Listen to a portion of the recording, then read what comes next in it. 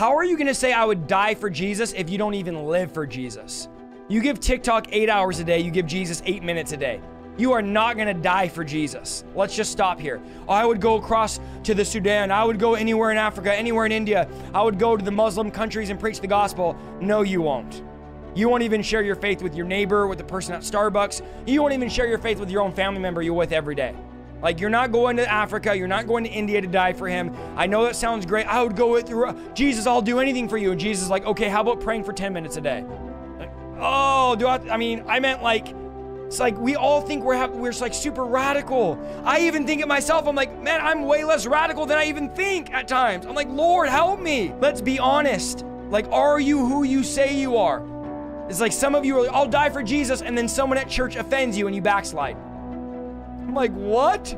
I thought you were gonna die for Jesus. You told me you had a dream that you were on a cross for him.